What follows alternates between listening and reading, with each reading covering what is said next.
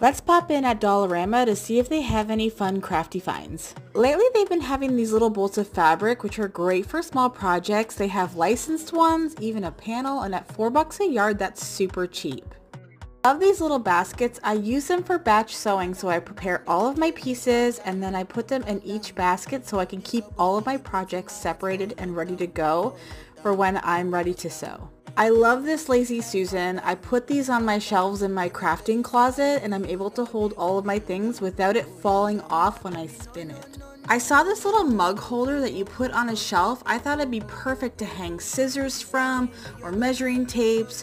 Just put it on your shelf and then you have all the hooks. I saw this little basket and instantly thought of crocheting or knitting and having your ball of yarn unravel inside of it. And you can even glue it down to a piece of wood to weigh it down. I saw this trivet and I really liked the size. I thought it'd be perfect to put my iron on.